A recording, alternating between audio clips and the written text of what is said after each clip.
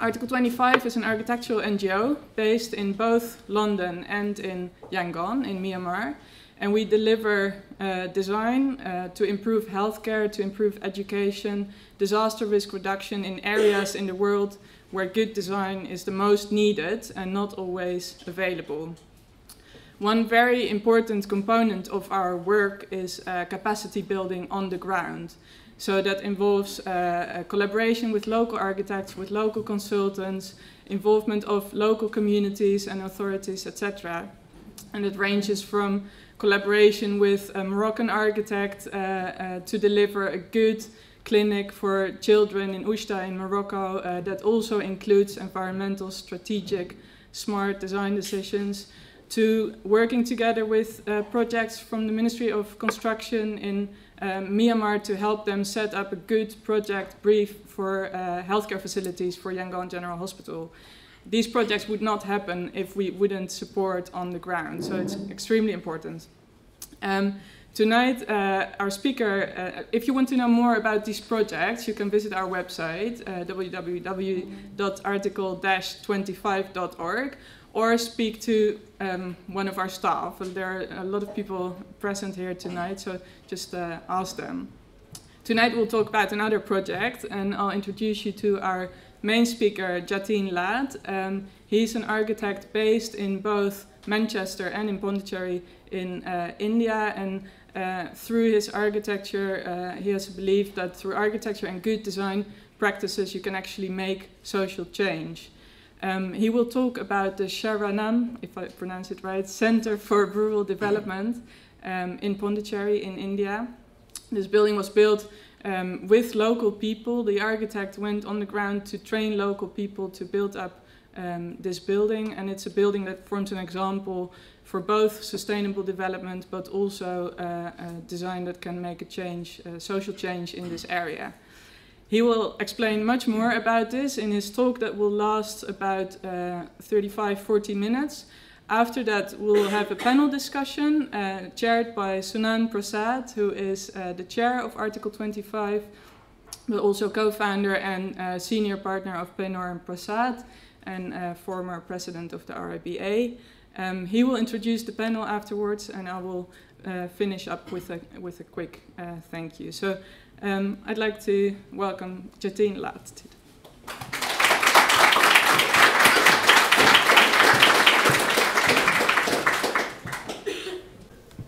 Josine, thank you very much for the intro, and I wasn't expecting such a big crowd, but thank you all for coming. Before I start, I do want to convey my thanks to our high-profile panel, to Hanif and his team here for hosting us, and of course to Article 25 for the invitation, but also for setting up this series. For those of us who've been working off radar for many years now, this is a very welcome platform whenever we come back to London, so thank you very much. So this evening I'll be presenting our Sharanam Center for Rural Development, which is a long-term project we did in South India. Sharanam is not the name of a place, but it means shelter and refuge.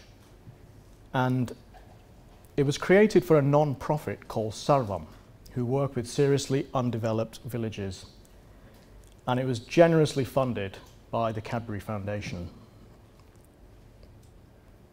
The building was designed and built in 5 stages and was completed 4 years ago. So when I think back about this building and what we actually did, an Indian saying comes to mind, which is Shunya Mati Sarjan.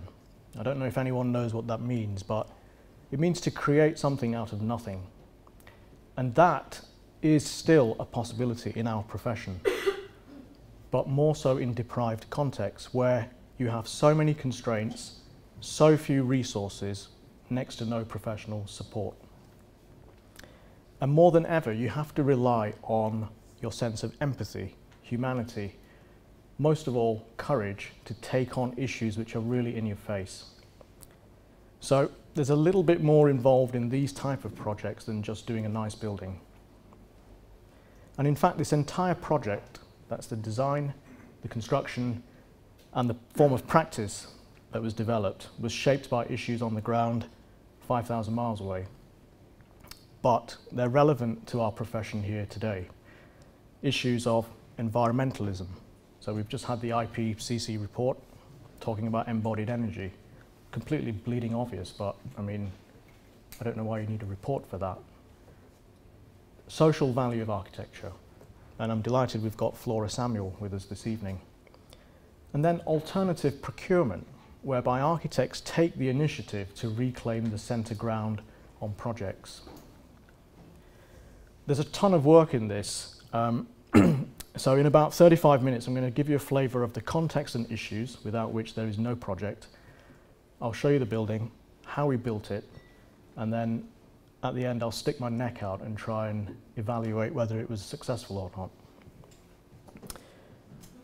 So, where are we? So like many humanitarian projects, there is a personal beginning. And those of you in the audience who know me, I used to work in London until the end of 2004, and I ended up taking an extended break, and I ended up in this delightful place called Pondicherry, which is old French India, but you may also know it from the Life of Pi. Now, Pondicherry and the surrounding state of Tamil Nadu is what I would call a sensory blast. You have fertile tropical landscapes, soaring, deafening ancient temple cities, and possibly the most colourful and make-believe political scene anywhere in the country, all powered by Photoshop. So he's getting an Oscar and the Presidential Medal of Freedom.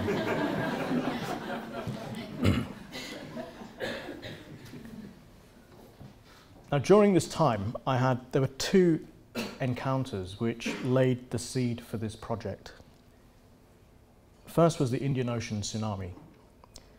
And at the time, I wrote a lot, especially in the British press, about how, despite scenes like this, on the ground, the tsunami was seen as a spectacle as opposed to a humanitarian disaster.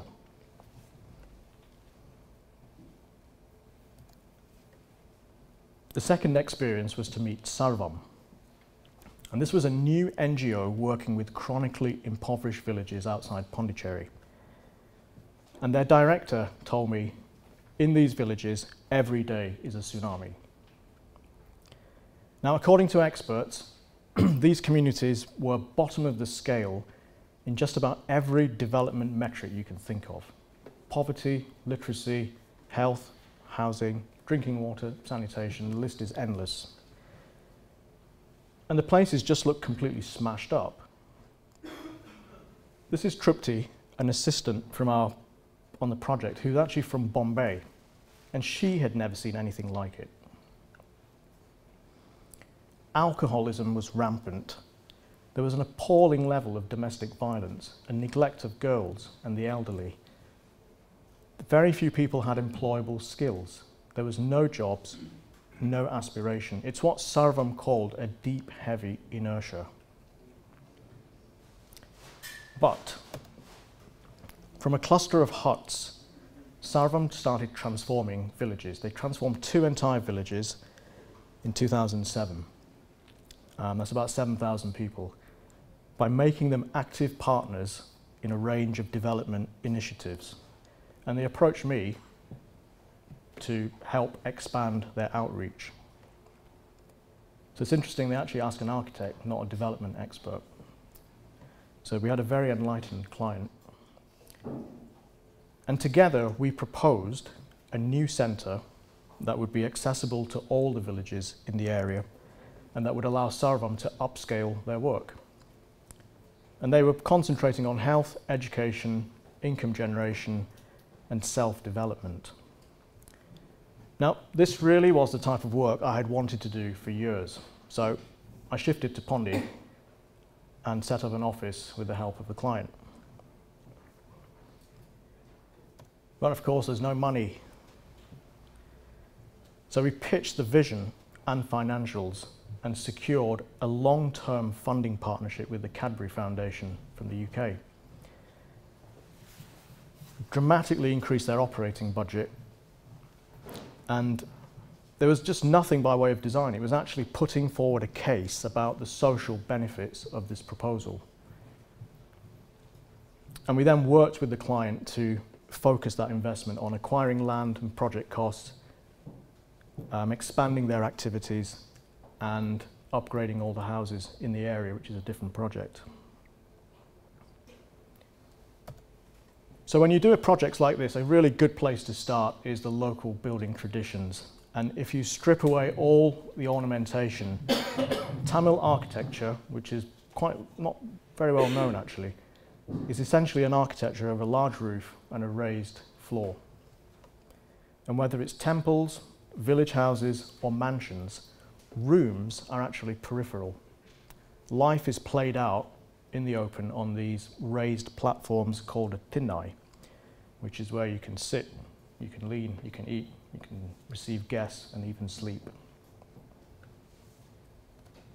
And that informed the initial sketch. This is done like within 2 days. And I know design is iterative, but it is remarkable how many times your very first instinct and response to conditions gets built in some form many years later.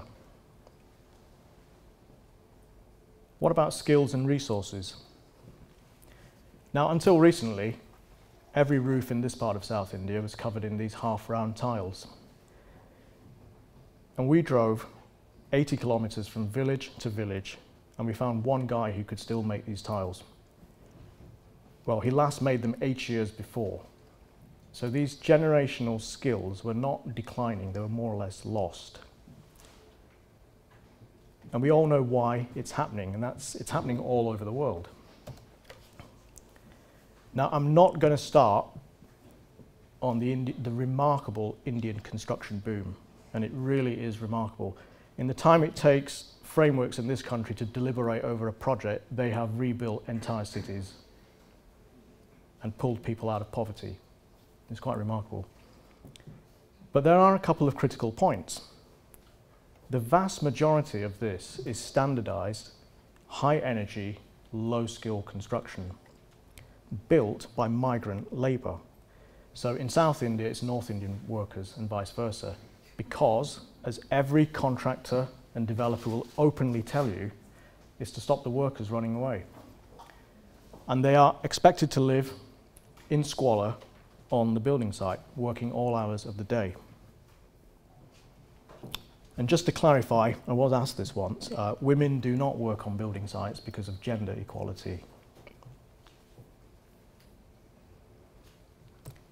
And because it has become effectively a race to the bottom, one of the consequences is an exploitation of land, people, and resources. And the environmental and human cost, which I've seen for so many years, is now being reported in mainstream media. I think there's a similar exhibition at the Building Centre right now in Blood Bricks in Cambodia, I think. You should go and check it out. Now, by the way, I do wonder if you're a practice working in India, a UK practice working in India, whether you're even aware of this or whether you look into it. And if you are specifying, let's say, for example, Indian granite, and you need to know your supply chain, because if it comes from a private quarry in this part of South India, the chances are your building is not as sustainable as you think.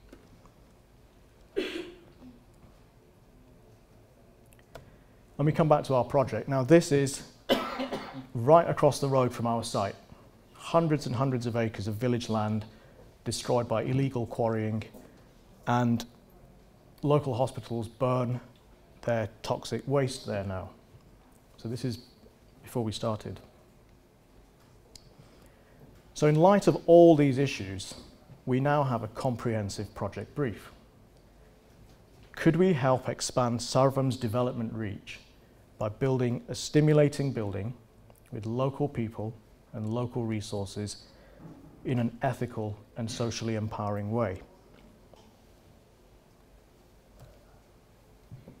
Just one other issue. There's just endless issues, actually. Now, normally you transfer responsibility to a local executive architect. Now, there are some good architects in this region, but the type who would partner for a project of this size and scale, well, let's just say there are issues of design capability, but more importantly, professionalism and trust. And contractors are notorious for running away with the money, leaving buildings unfinished, completely screwing the client. And this engineering college in the same region is not too bad an example, believe it or not. So we're talking about rural India. This isn't Bangalore and Mumbai. So some free advice. If you want to build a high quality, different building in an ethical way in this part of the world, you have to build it yourself. Or find a system which allows you to do that, and that's what we did. So, with no contractor, we provided more wider, sort of more holistic, I would say more old school services, including full cost and construction management to ensure quality, ethical standards and transparency in accounts. And that's an important point we'll see in one of the last slides. But again, this was exactly the type of work I'd wanted to do. So it was about positioning ourselves at the centre, driving the project and making it happen. So the project inevitably starts with the land itself, the site, which was very abused. It was actually a dumping ground for dead animals. And before any design, we revived and healed through extensive plantation and revived a traditional drip irrigation practice in the process. But I think we may have actually overdone it, because today you can barely see the building, you just catch glimpses of it. But it is a lot cooler on site. There's a long meandering path through all this new greenery which leads to the entrance, which is shaped around rainwater ponds and existing trees. And there's a large amphitheatre cut into the natural slope of the site.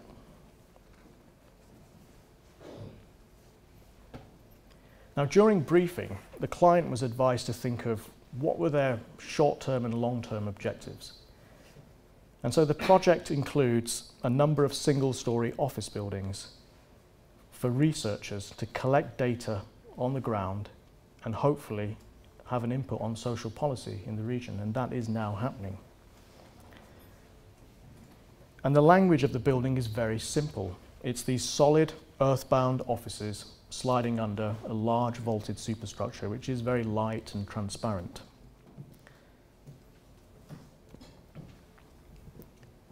So the superstructure comprises an array of 6 vaults, under which are a variety of gathering and activity spaces, all very loosely defined by folding walls, level changes and water bodies.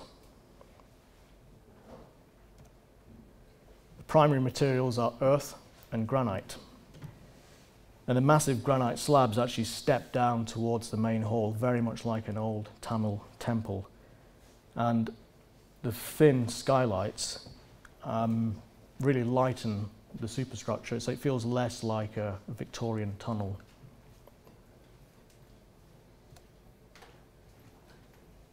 The gentle slope of the site was used to create a sectional building, minimizing footprint and keeping down costs.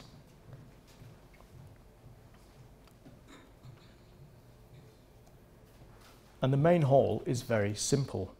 It's a very simple multi-use space. It's comfortable for 25 people, 50, 250. And it's enclosed by the granite thinai, which I explained earlier, and which extends on the far side to form a deep stage. We have generous spill-out spaces on both sides, and it's entirely open to nature, giving a sense of dignity, tranquility, well-being, which means it's naturally ventilated, with coastal breezes being funneled in through these piers. And we embedded water pipes in the floor, so we're actually able to achieve thermal comfort in this building without the use even of fans. So 45 degrees Celsius outside, 100% humidity, and we're 32 degrees inside. So it's that temperature differential which provides the cooling. You don't need to be 25 degrees. And behind the stage there's a very simple circular space, again just integrated with nature. This is just for smaller group activities. This is their favourite space actually.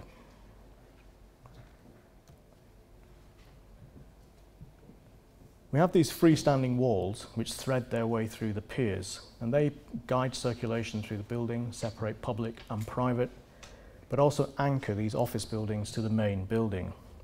And the spaces in between are designed as cool, shaded verandas, essential to keep the buildings cool.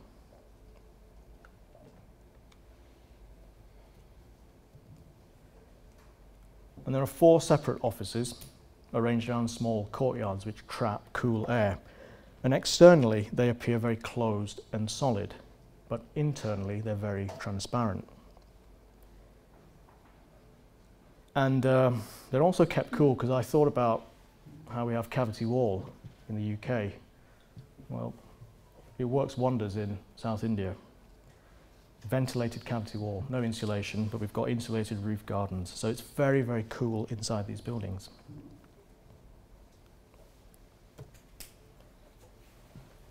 And the walls are just blank masonry walls.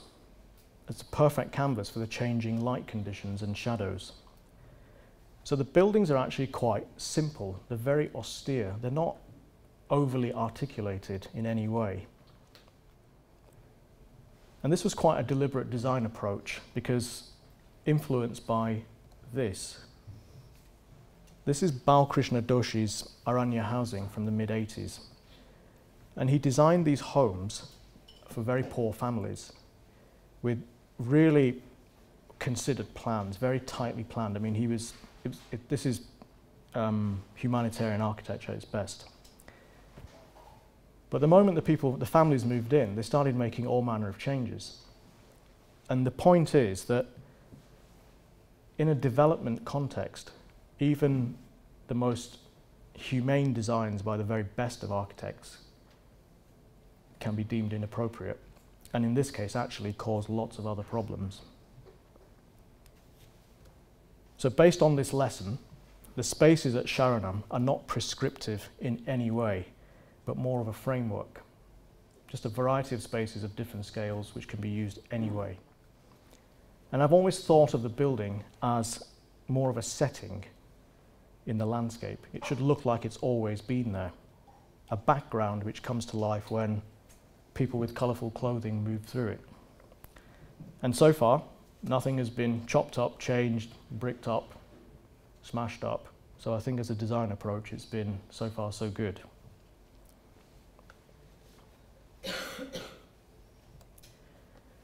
Okay, now for the real stuff. How did we build this? Now, during pre-design, we weighed up lots and lots of materials and techniques, particularly with regards embodied energy. But the answer was always in front of us. The soil composition of the site is very appropriate for earth construction. And you can't get any more local or sustainable than that. So we excavated at the lowest point of the site, and from that hole built that building. Well, much more than what you see there. And we got a rainwater reservoir in the process. Now, I'm not at all advocating you go around digging pits. This is a site-specific solution. The very next farm has a different soil composition entirely. And when the soil is sieved, it's absolutely beautiful. It kind of glows. It's mixed with 5% cement by volume, from which over 200,000 compressed earth blocks were manufactured, of 9 different sizes we had. Now, compared to normal fired bricks, these are very high quality. They're precise to 0.5 millimeter, 3 times the compressive strength, half the cost, and 1/10 of the embodied energy. Because they're not fired, they gain strength by being wet cured under the hot sun. There's also no trashing of the environment, and humane working conditions. Not sure you can see that, but there are lots and lots of earth-based techniques in this building. There's rammed earth foundations, we've got the compressed earth blocks in the piers, walls, and the vault, using earth mortar, earth concrete, and a variety of earth-based plasters. And in fact, all the components you see on this section are handmade on site using basic tools, except the rainwater pipes.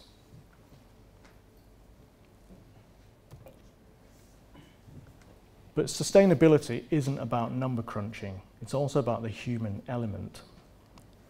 And the process of construction is as important as the building itself. And both the client and I were actually drawn to a precedent done way back in Pondicherry itself. This is Golconda. It's India's first modernist building from 1935. It's very close to our office, and I think there are people here who've been to see it. And it's a housing block for the famous Aurobindo ashram, and it's designed by the American architect Antonin Raymond, who with his assistant built this without a contractor, guided workers step by step. And at the end of his career in the 60s, Raymond reflected on this project. Now this guy was prolific, but he's now reflecting on this one project.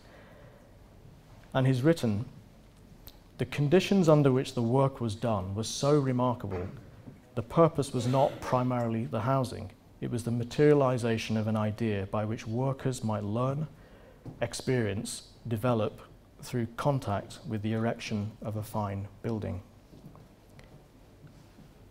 Now, to a bunch of cynical architects, that sounds all very lofty and ideal. But given our context and issues I showed earlier, this was precisely the spirit of building we were drawn to.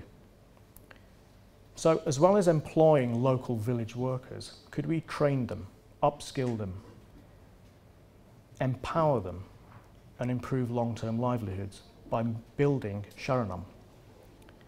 So basically, could we carry out the whole construction phase, top to bottom, as a development project in its own right? And that's precisely what we attempted.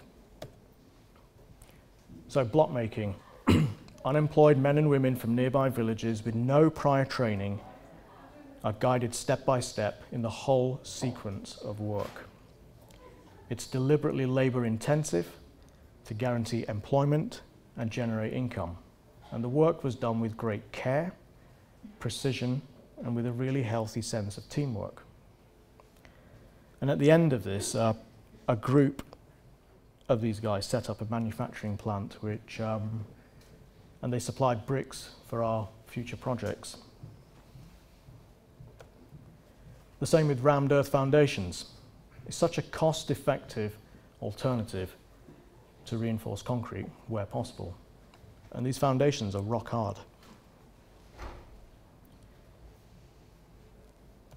Now, as an example of a worker with no prior skill, construction skill, everyone's got skills, let me introduce you to Ilango.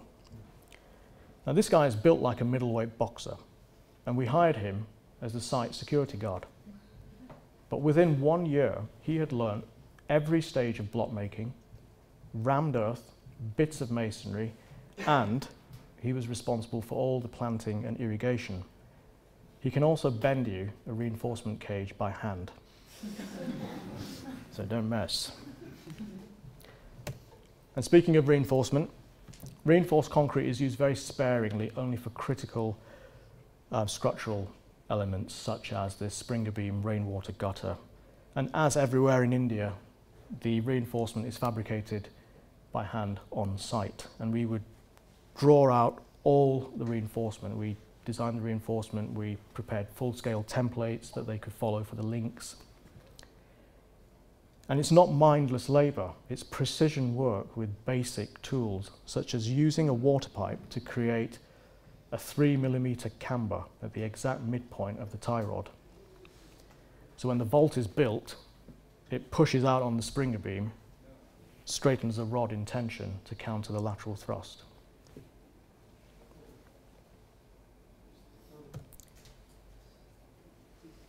Now, midway through the project, we were joined by an unexpected and new type of unskilled worker. And I'm not sure how some of you will take this.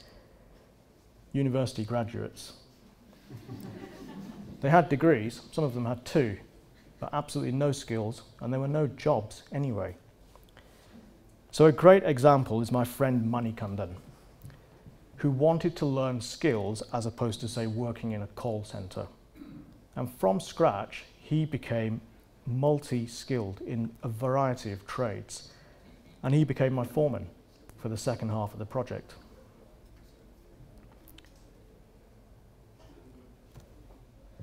Now, one incentive in learning new skills was a very transparent payment system that we set up.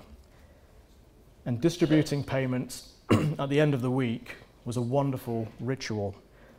The workers would wash, change clothes, say a prayer, and individually sign a payment chart and get their full pay, whether they were working individually or part of a trade contractors team. And many learned to write their names for the very first time. In fact, some of them write their names differently every week. But there was no withholding, there was no retention, there was no cutting of wages if there was a mistake. And everyone signed on the same chart, so you could see what everyone else is on. And they picked up very quickly, the more you learn, the more you earn. It's pretty simple. Most importantly, the workers set their own rates of pay at market rates. So even a guy who's got no skill, he will ask for market rates. And we didn't counter it in any way. This wasn't built on cheap, half wages. This is built on full market rates. Normal 9 to 5 working hours, not morning till night, and negotiation was never necessary. It was a very beautiful system which built up trust right from the start.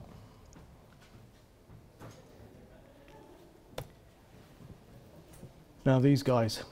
Now working with masons in India can really dampen your expectations, particularly in a place like Pondicherry, which is not a big city, and especially if you're proposing load-bearing exposed masonry. And you can see why. The vast majority of masons simply infill concrete frames. They just eyeball the whole thing at speed. And they cover it in cement render, which they do very beautifully. So one of the things I've been saying is that this construction boom that's going on, particularly in the non-metro cities, has de-skilled an entire generation of workers. I would say the masons we had at Sharanam, of which we had about over 50, they only knew how to use a trowel. That was it. That's basically all they knew. So they were trained in the basics on the job, step by step, mixing and laying earth mortar, how to bed a brick, tolerance. I mean, this isn't like 5-inch tolerance, this is millimeters.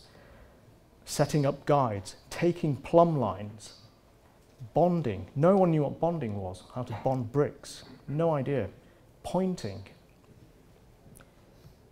And this was done through close supervision, demonstrations, and very simple coded drawings, which they learnt to read very quickly. And for us, it was just a printing exercise. It was certainly slow going. There were errors which were tolerated but always corrected, but the work was very carefully and precisely done.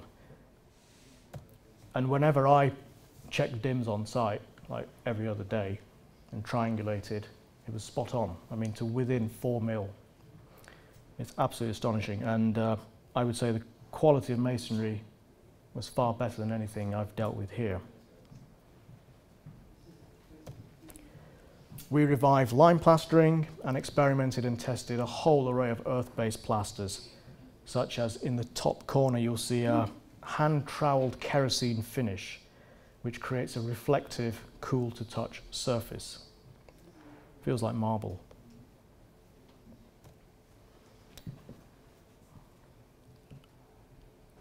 Now we take masonry to another level entirely with this, building large vaults without any formwork. In other words, the vaults are self-supporting during construction. They're not, you don't need a keystone to set the vault in compression at the end. And there are quite a few techniques for doing this. We haven't created this. There are a number of techniques, and they've been around since the late 19th century. The span is 9.5 meters, and the thickness at the center is only 9 centimeters. Now, I would need a lot of time to explain how to do this step by step, but if you are interested, I will show you. I'll come down and show you for an afternoon. But very briefly, you need 2 specially fabricated templates with welded struts guiding the mortar joints, and you lay them at either end of the vault, and something as sophisticated as nylon string, which is stretching between the 2. The first course is laid on top of the form, and you can see the bricks decreasing in size to 9 centimeters, and the second course is bonded to the first, but the formwork doesn't move. It's a very thin mortar. It's a very thin earth mortar. It's actually 1 millimeter, which is applied like butter on bread. And you work from both ends towards the middle. And it works in a very simplistic way. It works according to 2 principles. The first is the profile of the vault, which is adjusted or optimized, so the resultant force in each brick passes through the middle third of the next brick. So the profile is effectively a line of force. There's no extraneous material. And that's another way of looking at sustainability, I suppose. Can you build the strongest possible structure with the least amount of material? The second principle is capillary action, which, as we all know from physics, is a seriously strong force. The block is dipped in water a split second before you apply the mortar, and that triggers capillary action, and you place the brick following the guidelines. But you've got to be fast. You cannot have cigarette breaks and answer your phone whilst doing this. So again, local masons trained on the job, in this case within a week. And compared to the other packages of work on this project, this was by far the fastest and actually the easiest, because it was so repetitive. Once they got it, I mean, this was a 4-month contract which they completed in 8 weeks. So they took home a big profit. Skills transfer is never one way, despite what any architect will tell you, particularly with more skilled workers and experienced trade contractors. And it was very collaborative. And we had over 22 trade contracts with local workers here. Yes, there was always resistance.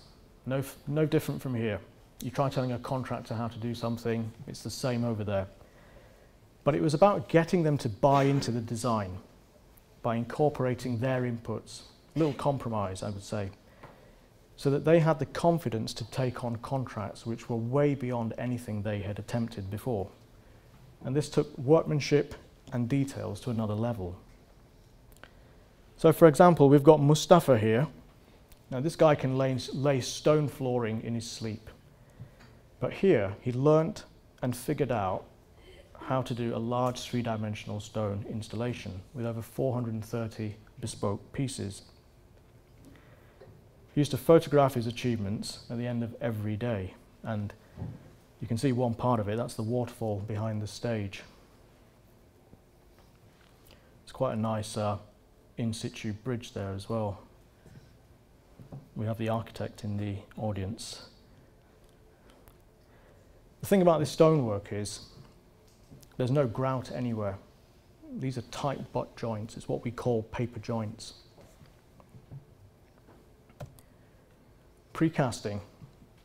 Palani here was a master mason in precasting, and these 2 centimetre thick channels formed the structural soffit for the offices. Again, another alternative to reinforced concrete. And we set up a precasting plant on site, training lots of young masons, manufacturing a whole range of perfectly fitting components which could be assembled by low-skilled workers. Again, the carpenter, 30 years of experience in India's construction industry, but he'd never attempted pseudo-tropical brutalism. And he was guided every step of the way, piece by piece.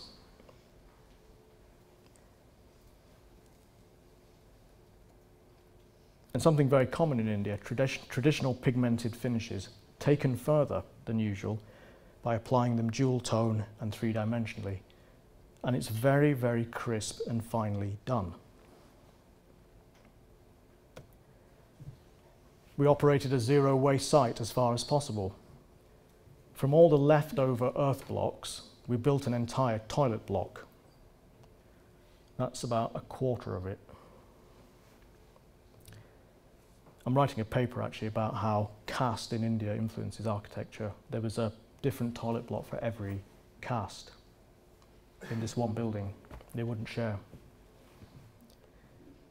And even the pebbles sieved out of the excavated soil at the beginning of the project were hand laid as a flooring finish at the end.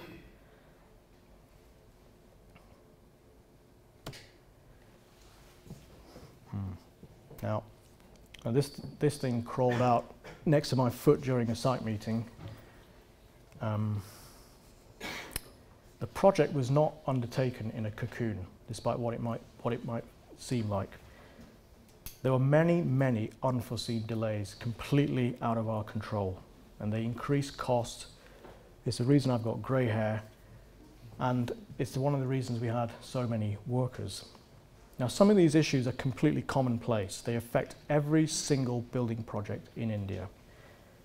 Others are down to lack of professionalism, I mentioned earlier. Some are project specific. For example, the well-publicised takeover of Cadbury.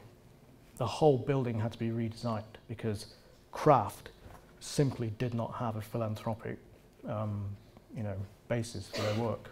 They wanted to go into India for commercial reasons only. So the project was completely designed halfway through. And others, more seriously, are the effects of turbulent local politics. I mean, intra-caste violence, not inter-caste, people of the same caste trying to kill each other, spreading to the building site. And we had to close the site for 8 months. So one of the disadvantages of being at the centre of a project like this is that the architect is responsible for every single internal project detail, but also for every external challenge. Our client, I know this is being recorded, but our client was hopeless with all of these issues. So, has it been a success? Well, working from the bottom up certainly was. If you look at the numbers, I mean, we directly employed and upskilled the majority of the 300 people who worked on this project. And working and learning together created a real sense of identity, belief, ownership, pride. And we used the construction funds as an investment to improve long-term livelihoods. So today, previously unskilled workers are working as masons, fabricators, plasterers, stoneworkers. Masons are now proper masons, and some have even become contractors. And trade contractors are taking on some seriously lucrative work in the cities. If I do have a regret, it was that we were unable to upskill women to the level that we thought about. And we could not even attempt to equalize their pay. Not because of resistance from the site workers, but from their husbands.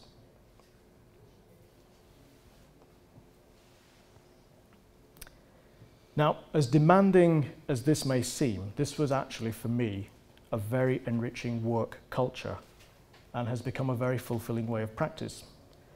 This is the kind of way I build my buildings, in some form or other. And it's one that younger architects definitely have got an appetite for. So in 2011, we were joined by 9 graduates from 1 diploma unit at Manchester University. Well, they just graduated. And they volunteered and joined the team for up to 8 months, getting hands-on design and build experience, as well as learning the traditional site skills of architects, like setting out, supervising, running a building site, procuring materials, sorting out problems on the spot, paying workers.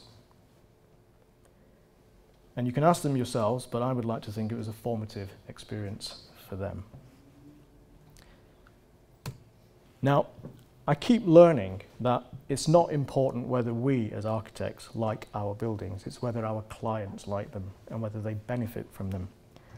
So we can talk about costs, about process, sustainability, upskilling all day, but money talks for clients, especially NGOs.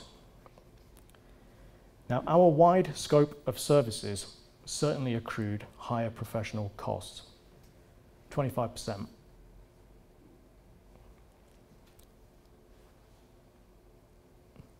But compared to local architects, we created a one-off building of far superior quality at half local construction costs. And the client knew it. And I've heard that the land value has increased 2,500% since acquisition. But of course, it's more than just about cost. Sarvam's aim was to expand their scope and reach. Well, for the first year and a half, there was no change because they didn't move in. And this building just sat forlorn and empty. And it was completely dispiriting. But once they did, Sarvam's reach has increased from 2 to over 40 villages. That's from 7,000 to 150,000 people, resulting in vastly improved education standards, better health, particularly for the elderly, and more empowerment for women. And there is lots and lots of measurement going on. And the building has raised our client's profile enormously. In fact, it's been quite transformative. Sarvam are now considered a proper development agency that governments want to partner with. They attract international visitors, volunteers, recognition from the UN, the World Bank, and new long-term funding. Incidentally, I was actually requested by the client to personally show the heads of these multinationals the building. And that shows that architects' control of the narrative of projects can actually continue to give benefits to clients well after it's finished.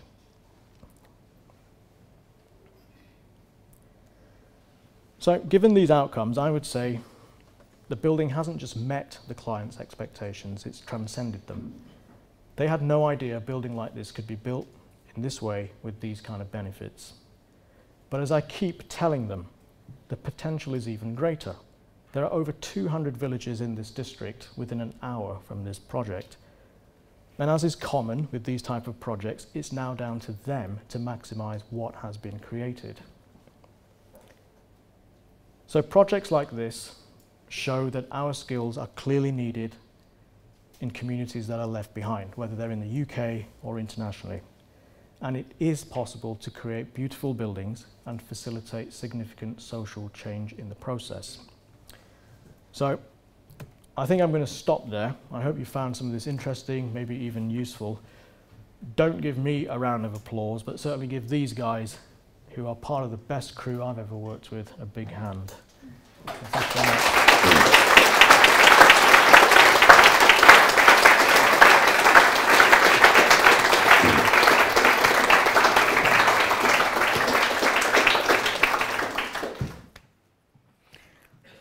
Thank you, Jateen. That was incredible, inspiring, wonderful. Can I ask the panel to come and say something similar?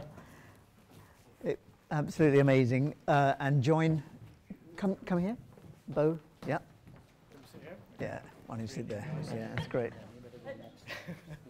That's all right, they've taken that place. So we'll, how long do we have? We have about half an hour for Q&A. You can stay that long, Flora, can you? I'm sure there are people wanting to ask questions, but that is, far and away one of the most extraordinary stories of its kind that I've heard. So, you're being very modest about thanking those guys and not you and all that, but actually, it is amazing what you've done, and I'm sure we'll discuss the replicability of it and what the lessons that flow from it are. So while everybody's thinking of a question, I'm going to see if anybody here wants to pitch in. How about left to right? Flora, would you like to say something? I've seen Jateen doing this presentation in about 5 minutes, and just getting the breadth of hearing what you've been up to is absolutely wonderful. And I don't know if people are aware, but I'm obsessed about how architects demonstrate their value and express their value and even quantify and monetize their value. So not only is it a wonderful building, but I really so much enjoy hearing the way you talk about the value brought to the table in all sorts of ways that aren't just the architecture. And it's also music to my ears, because we're moving forwards and developing a kind of toolkit for social architecture. And the things that you're talking about, things like connecting people, flexibility, affordability, positive ways of thinking about being in nature, and different kind of lifestyles and health, are all things that we're looking at as indicators. And you were just that project was just a beautiful example of that. I really do firmly believe that we can describe the value of architects. I think there used to be a time when people got very hoity-toity and upset, and architects are artists and you can't describe their value. But I think we're getting to a point when we really can, and indeed we have to. Otherwise, we won't get listened to, and certainly in conversations with NGOs or clients or actually governments, we'll just be left out in the cold.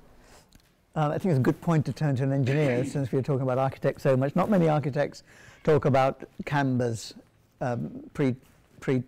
preload cambers, and 1/3 of the cross-section being the line of force and things like that.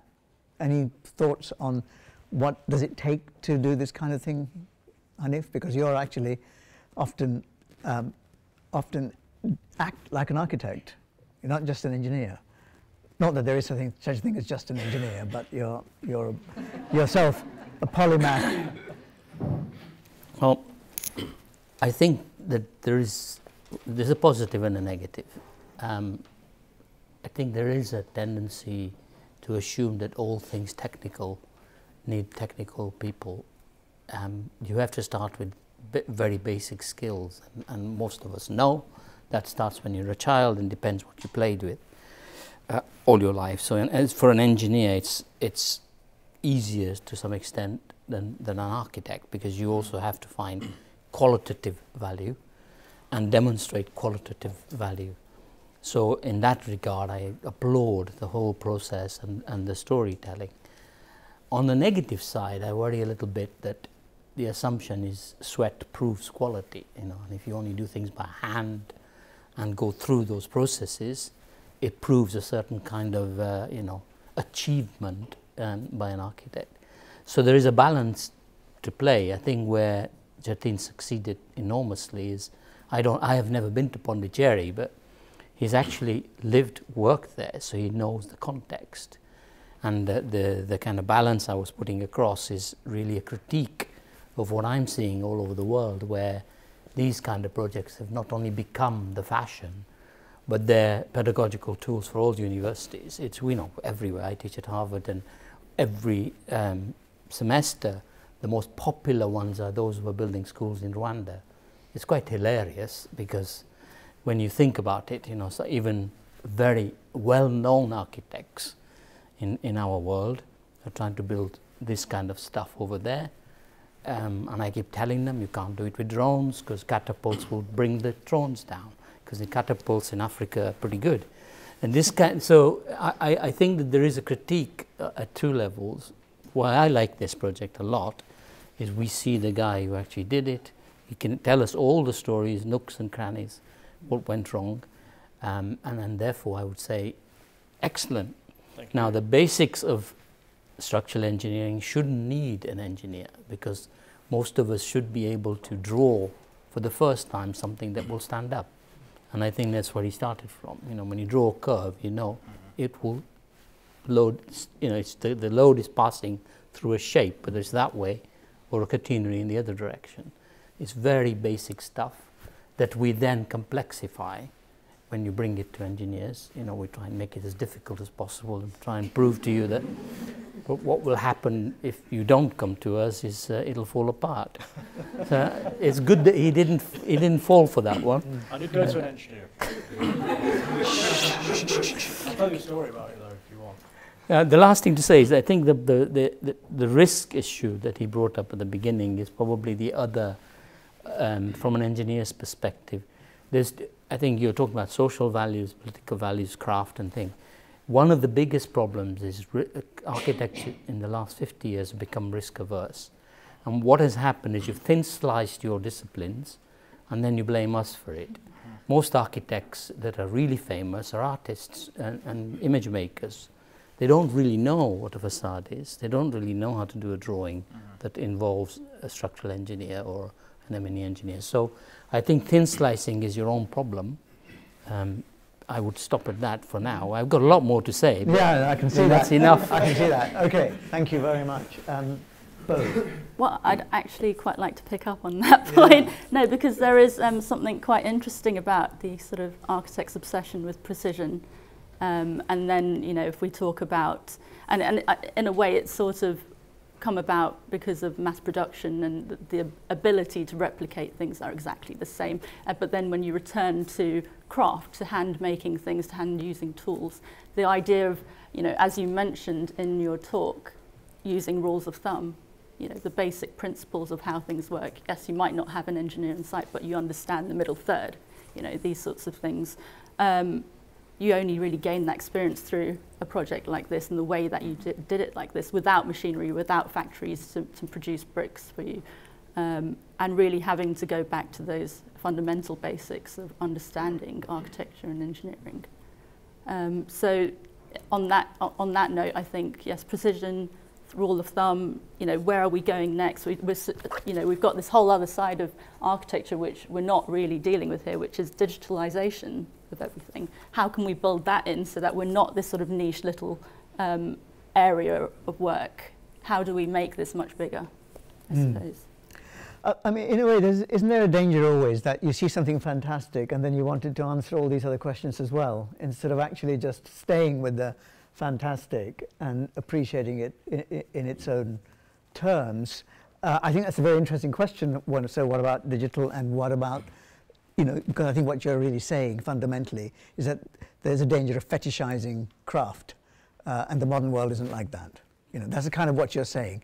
I think that is a very good question to discuss, whether that really is true or not, because the modern world isn't necessarily how the modern world is described, you know, by certain people in the modern world. But that, I think I would like to run that one a bit. Another thing I'd like to run is the value of the architect. And I wonder why we keep saying the value of the architect, because an engineer could have, it's not as if you know, I think you're using the word architect in a very particular way.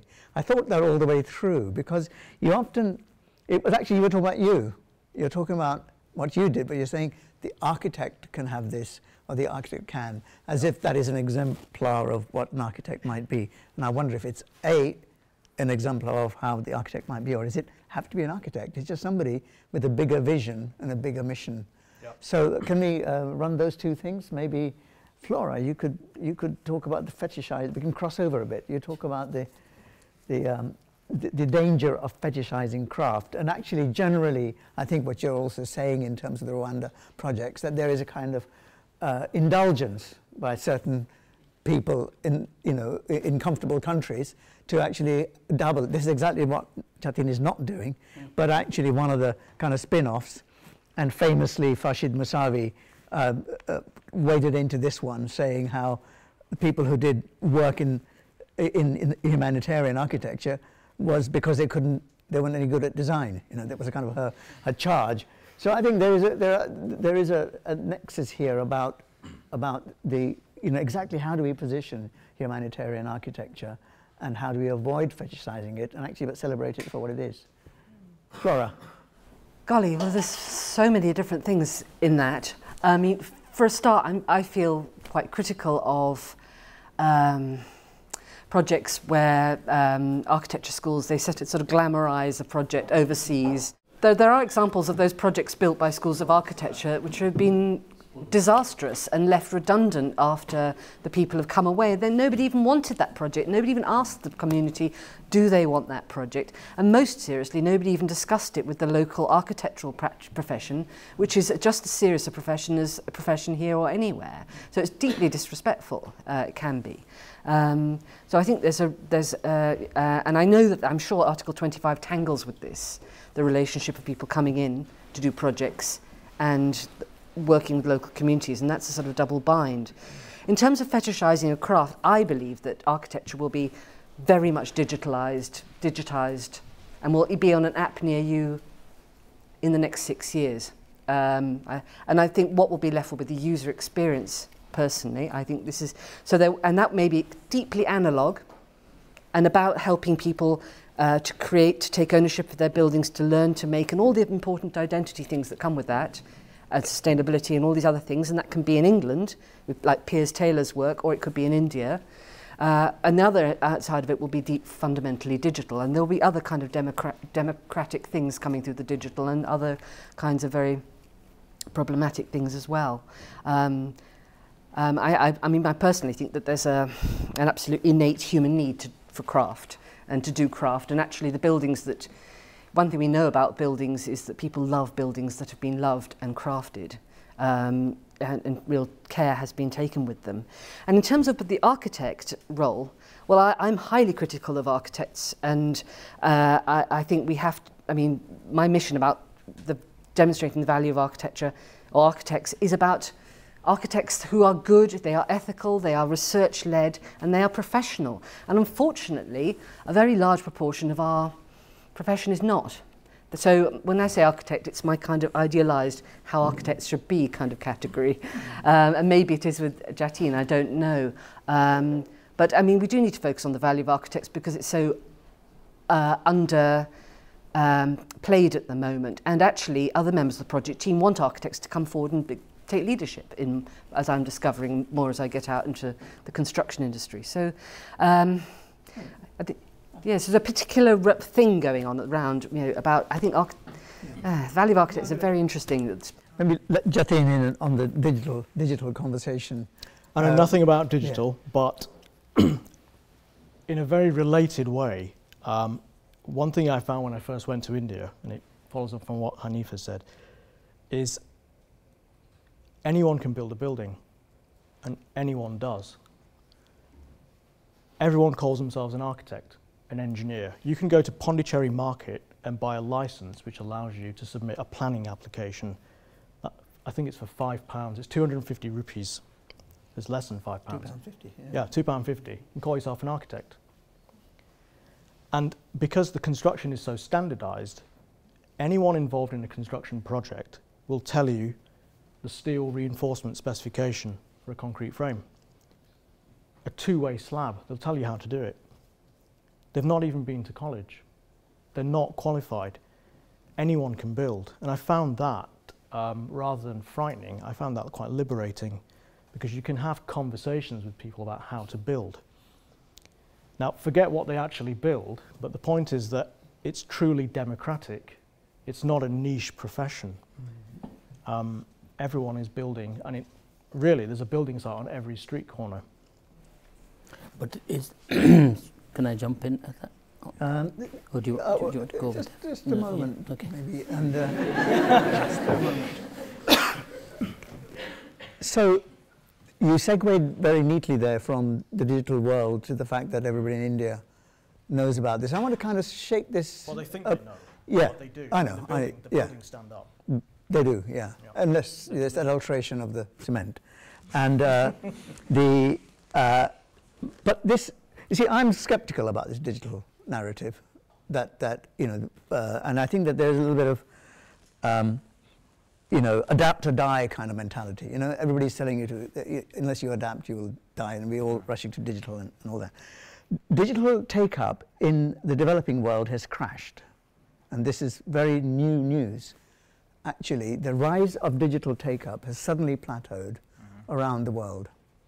And I think that this idea that we had, that everybody will be as digital savvy as somebody in the proximity of Old Street Roundabout, it doesn't seem to be really happening. And actually many of these traditions are not, many of these ways of doing things, not necessarily traditions, are not necessarily going to be completely knocked sideways by this. And I wonder, when you suddenly said, I know nothing about digital, which I don't believe. No, I really don't. You don't have to know, I mean, but you've got a phone. Yeah. Well, I've got guys from my office here who work with me, they'll tell you. Yeah. Is it nothing? No, nothing at all? No? Okay. But, okay, well, that was an interesting conversation we had there. So, sorry about the full stop. In that case, I will say that I think I'm skeptical. The 6-year thing, you know, certainly in parts of the world, and it's already there.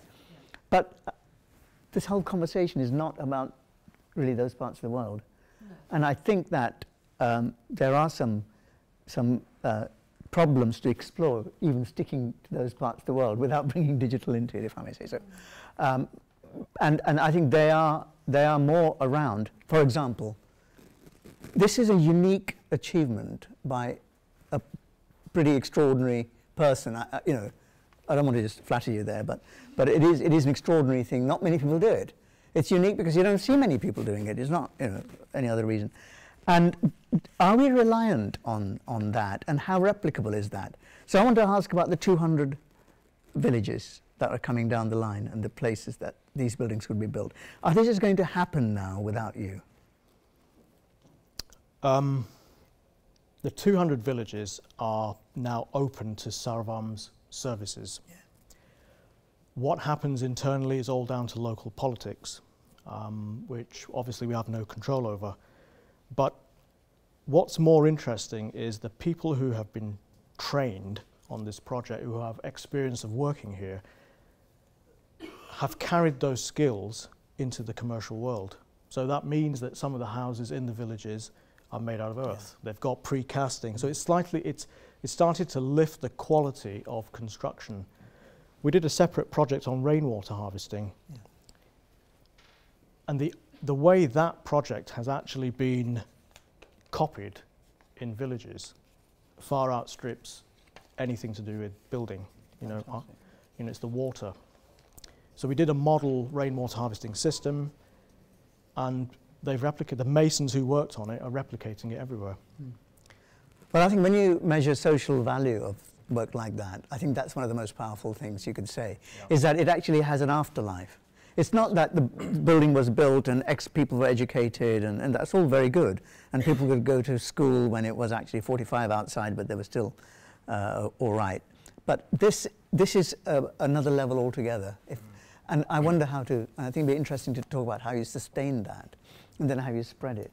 Can I jump in with a question, which is, I'm quite interested in what's happened since 2014, and I wonder if you've been back or whether you've had news about sort of the changes over, you know, not just in the building, but the surrounding context in the last 4 years.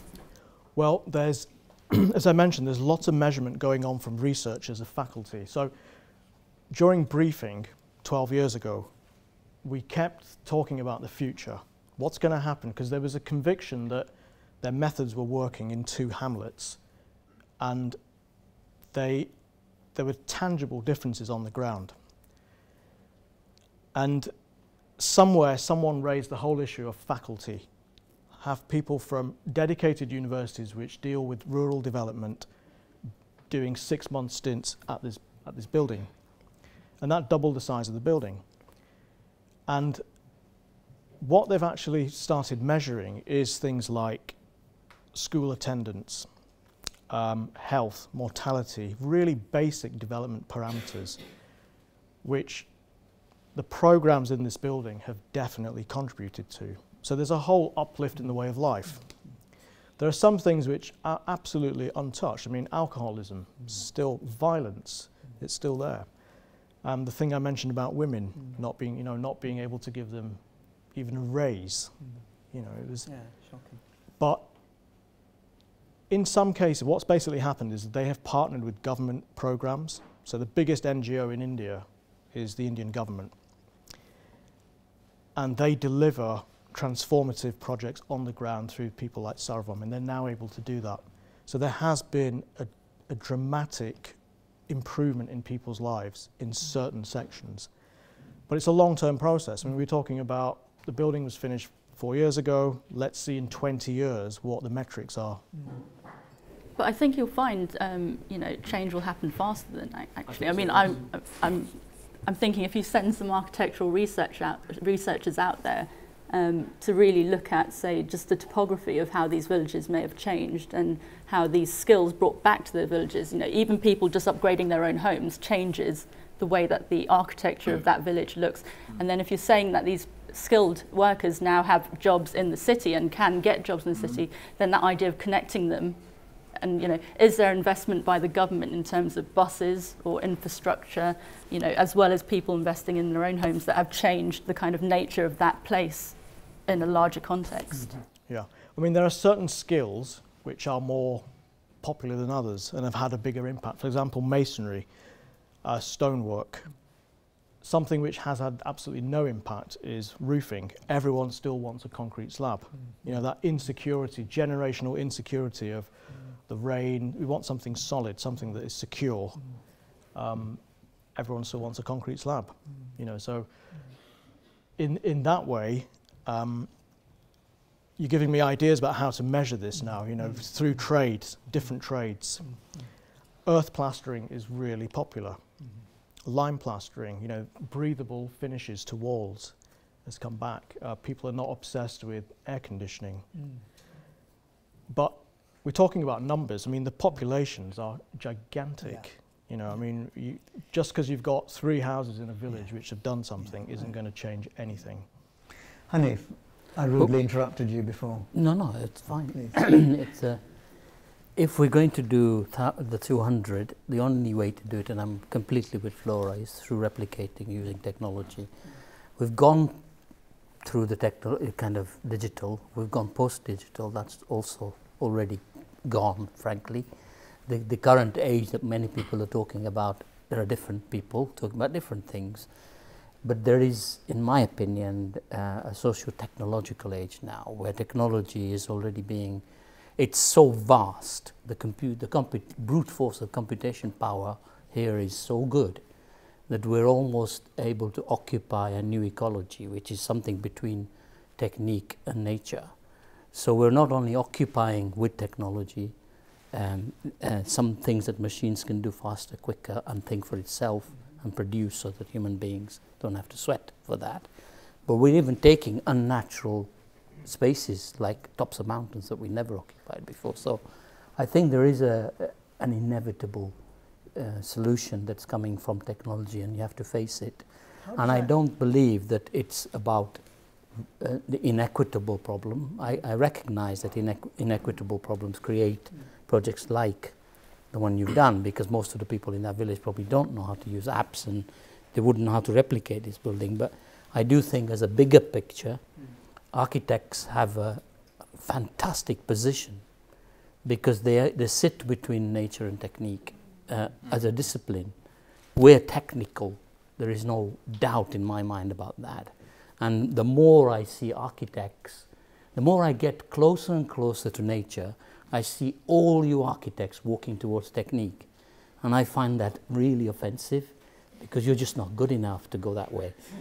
And neither am I good enough to go in your direction. So on a bigger picture of his project, you know, I think if there was a case study and replication of it through the work you do or others are doing, through promoting young architects to design things quicker, pass them to Indian architects who are just on first-year degree courses and get on and do it. But technology is the answer. So can you develop that, Flora? Because here's Jateen, he's done this extremely carefully considered, sensitive, highly crafted, but also it's a crafting of relationships as well, and it's crafting of all sorts of things and not just materials. How do you think, because you said that, you know, in 6 years it'll be digital, the digital and technological world that Hanif is saying, say how that would impact on improving the lives of the people in those 200 villages. that Sarvam is trying to serve? What's there for them in this glorious world? Well, I did say, I think that there's still going to be an incredibly analogue world left of craft and making. So I think that it will be at this hybrid place that Hanif's talking about, of where the digital meets the craft. And I think there'll be things that we just can't even begin to imagine happening at that moment. I mean, I don't know, my husband comes from South America. When I see how people are innovating with stealing other people's electricity and this computer and that app, and you know, incredible creativity happening around technology, I just I do think it's going to happen. And in Britain we've got things like flying factories coming in, with big giant flatbed scanners being left by people like Skanska in communities so that they can start preparing their building housing and stuff like that. I mean, this is sort of kind of pioneering stuff, but it just doesn't seem to be too far until this will happen, this sort of merging with digitalness and handmaking, I think, in contexts such as the one that Jateen's working with. And indeed, people, I imagine, in those countries or in places like that, you know, they want to be part of the 21st century. And it's the identity of the thing that's being made is really important too. I don't know what, Jateen, what do you think about that? Well, it's interesting because on this particular project, when we started, very few of the workers had a mobile phone. And within sort of 2 years, everyone had a phone way better than mine. Everyone had a smartphone. Most people couldn't read or write. But what I found was it really helped the process. Like, for example, I could send, everyone knows numbers, I could send dimensions to site via text message. And the fact it was coming from via text message was very celebratory. You know, there was a whole kind of, wow, it's come by text message. And they'd show each other, and there'd be like sort of 10 times the interest. Whereas if I'd just given them a sketch, that enthusiasm isn't there. So, Yeah. it's true. So I think that the way their technology increased, the way they were able to consume and buy gadgets, really helped. I wish I could have used it better. I could have done it far, far more. You know, I could have really harnessed it. But it made a huge difference in terms of instructions to site. And then once we started getting the ability to do site inspections via phone, they click a photo, send it, and I'm in Manchester. I mean, that is also another way of working. I mean, it's, so we tried to harness it, but I had a feeling you knew more about digital than you were letting. well, they know more about it than me, but yeah. Well, look, is anybody dying to ask a question out there in the audience? Because we could go on rabbiting on, you know. So, is there a phone that we pass out, or is that how it works? Yeah. You just touched on it. Your mention of air conditioning. I think they want the. You don't need it. It's only a member of the audience, right? Okay. I'm just fascinated by your approach to sustainability, and I just wondered if you had a battle at the beginning in terms of people's aspiration of what this building should be in terms of an exemplar. I mean, you've very much gone back to the earth, literally. But were people pushing for an air-conditioned building that appears to be modern? Did you have to battle to do something? People were not worried about it looking modern, but air conditioning, yes, it's a really good point actually. And trying to explain the cost of but it was air conditioning it after it had been built. And to actually explain to that committee the cost of air conditioning that space and the kind of changes you'd have to make was a real battle. But what we did instead was we argued about cooling the surfaces that your body is in touch with. So people in India walk barefoot. So if you cool the temperature of the floor, that makes a huge difference. And that granite slab that goes around, that is also cooled underneath. And I mean, it was a battle. It really was a battle. I mean, there is an obsession with air conditioning, but this is a place where there's electricity 3 hours a day. But you don't know which 3 hours. It could be the middle of the night. So despite that, there was a kind of a question about retrofitting it for air conditioning. How was the floor cooled then? How did it work? In the screed, we embedded 1-inch dia food pipes, food grade pipes, and circulated water, with harvested rainwater, which passed through a refrigeration unit. Okay. Yeah, that's Which That's a key thing. one of the very few kind of consultants who actually delivered on this project. He actually made it. He's like an inventor in Bombay, and he made it and sent it down. And it reduces the temperature of the floor considerably. Yeah, that's very interesting. Flora, you mentioned monetizing social value. We'll just have a little commercial break for a minute. Okay, I'll just come back to you. No, actually, you're gone. Well, I was just going to build on the question that he asked. So you mentioned somewhere in the presentation that it was the ambient air temperature was 45 with 100% relative humidity, and you were able to achieve 30 degrees Celsius for the space that you showed. Probably is impractical to get 30 degrees. Impractical? Yeah. 32 we got. Because there's a lot of passive cooling in there as well. Well, it's naturally ventilated. You can't get better with passive measures than the external temperature. And if you are saying that you're going to take a benefit out of evaporative cooling, then you don't have the relative humidity. Yeah, I mean it's not 100% humidity all the time, but we were reducing the temperature considerably, achieving a substantial temperature differential, which made the area inside thermally comfortable without fans.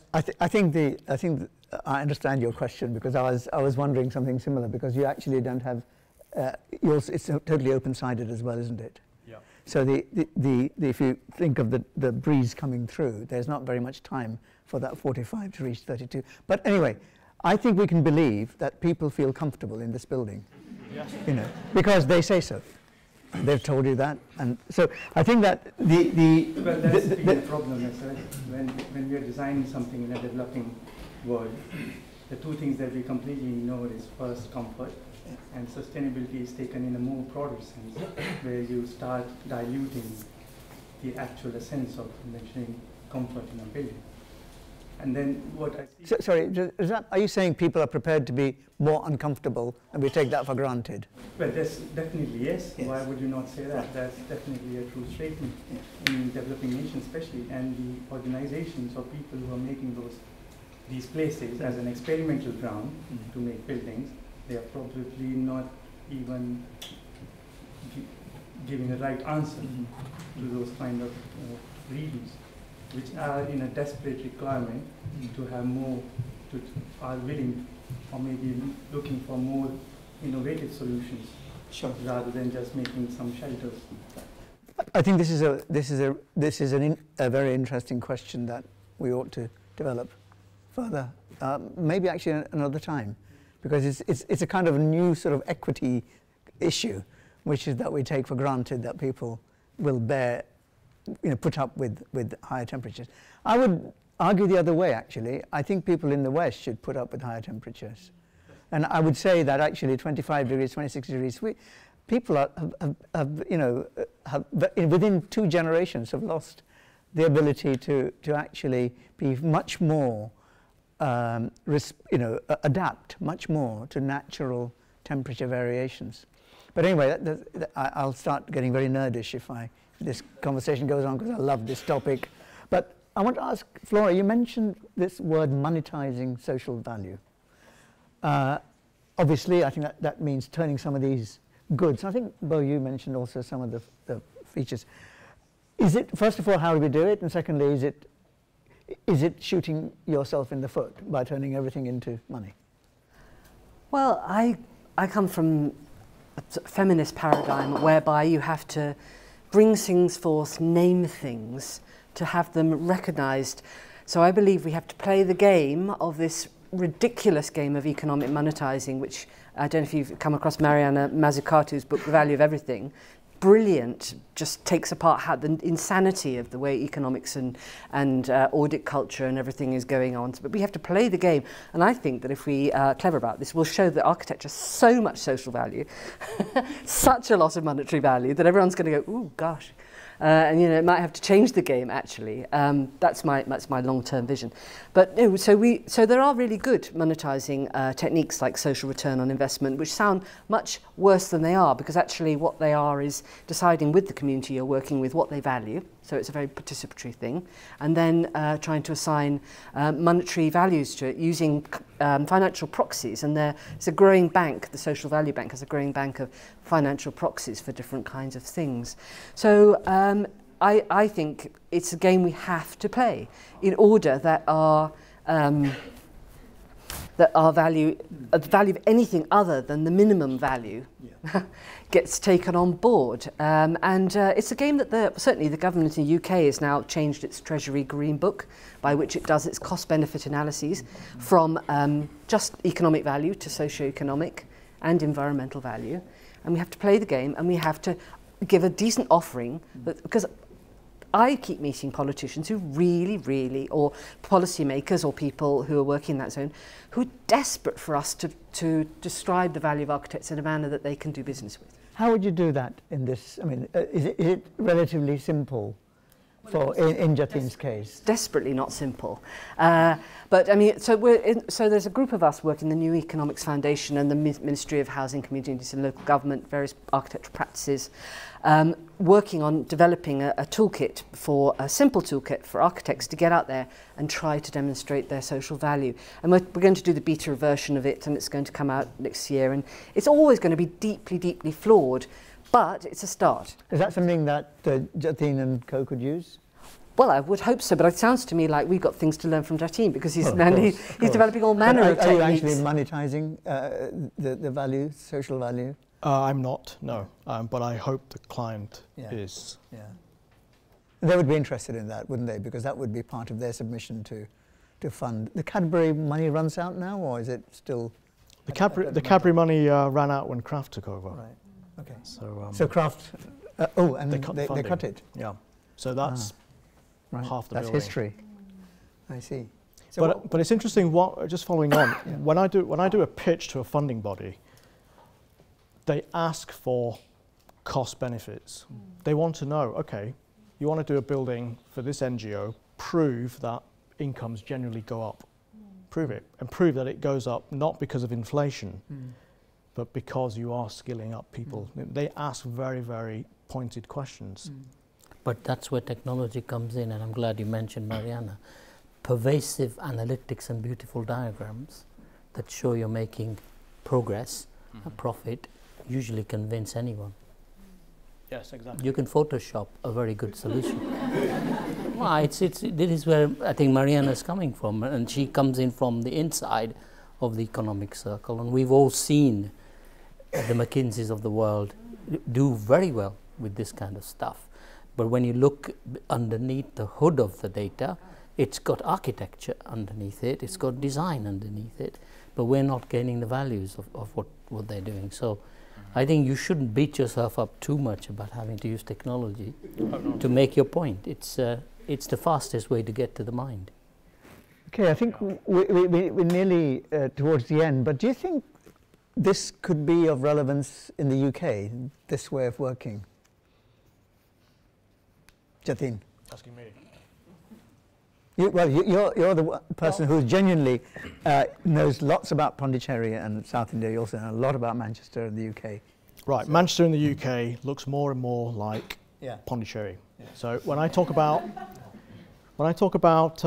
poverty, there's different types of poverty. For example, poverty of lack of skill, lack of education, poverty of health, poverty of aspiration, poverty of opportunity. I see a mirror every time I take that plane. Where the mirror stops is in India. You have enormous government welfare programs, you have dedicated NGOs, you have a generosity of philanthropism, and people want to join the modern age. They want the digital stuff, they want running water. in Manchester, I don't see any movement towards it at all. I just see it sliding backwards. And I think the two worlds are going to flip very quickly. And so the issues are the same. The question is, we don't have the NGOs who are going to enable this to happen. Maybe you need Saravam UK. And I think architects and engineers and designers need a passion to be able to take this on. You've got to, these issues you've got to be passionate about it, and then you can make it happen. So I used to think, no, it cannot be done, but now I think the ground is the same, the poverty is the same. You can do it, and I think architects could do it by, say, doing self-build. It could be at a very small scale, but it can be done. But buildings by themselves are not going to solve any social issues at all. I mean, you need that agency in the middle that drives it. What's your current project? I was just explaining. For many years, we've been trying to renovate a Franco-Tamil villa on the beach. We have a bunch of guys here who actually help measure it. And finally, we've got the funding sorted. We're going to do a proper renovation, a conservation project. But we're waiting for funds, various things like that. But so it will have a training element to it. So last words. Well done. Well done. Well done, Jateen. Really inspiring. I think the biggest thing to take from this is how much of a labour of love it was, and how that commitment to a project, that long-term commitment to a project, 7 years on a project, is what really drives it being done properly. Had you left in the middle, the outcome would have been completely different, for example. And that, I think the process of, you keep saying training up local people, but it's an exchange. They're learning while you're training, and you're learning from them, and you're sharing all of that responsibility. So that trust, that responsibility, it's a coalition of the willing that you've got. That time put in, that energy put in to build up those relationships. I'm assuming, worked all those issues out together. It wasn't you just figuring out, telling everyone what to do. It might have started that way, but I imagine that as the process went along, you were in it together, and the common goal is there, the common topic is there for everyone to get it done. Yes. And I think that can be, that lesson can be shared across any projects, not just ones like these. Annie? I think it's incredible, and I suspect that if you want to do it here or anywhere in the world, I would go back to risk. If you take a bigger risk, you can achieve it. So if architects want to do these sorts of projects, they should throw a little bit of money, group up, and do it. And by that I mean clients like this, for example. I'm the architect for this building, took a risk in exposing concrete, putting water pipes in there. Suddenly it's become something new. It isn't.